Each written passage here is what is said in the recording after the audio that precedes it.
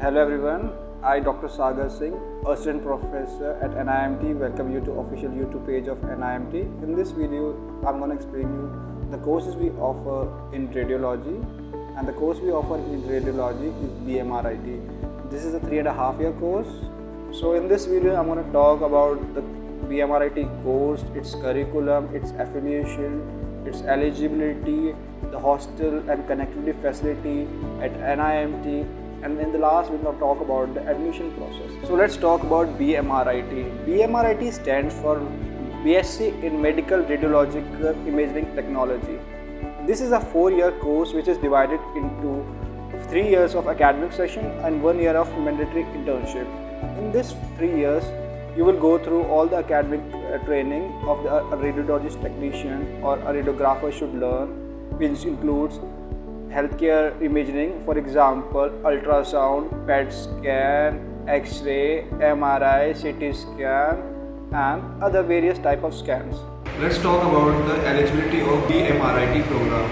If you have completed your 12th standard with PCB, an aggregate of 45% mark from general category and 40% mark from reserve category. Bachelor Medical University. Let's talk about the training. When you go through your 3 years of academic session, you also go through a training schedule, and in this 3 year of training schedule, along with your academic session, you do training at Best Hospital in Greater Noida, Delhi NCR, which is provided by our college itself. So these training hospitals which we have partnership with are James Hospital, B.R. Ambedkar Hospital, CSC Dadri. And let's talk about the internship. After the completion of 3 years, you have to do a mandatory 1 year of internship, which is also done with the help of our internship partner.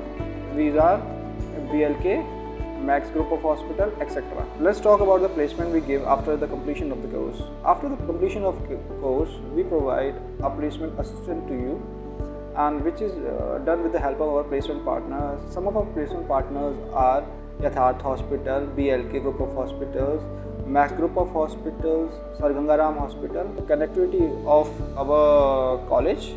So our college is connected directly with Parichowk metro station, which is also Aqualine metro station. It is hardly 300 meters away from it, and it's also connected with expressway, that's the Agra Delhi expressway.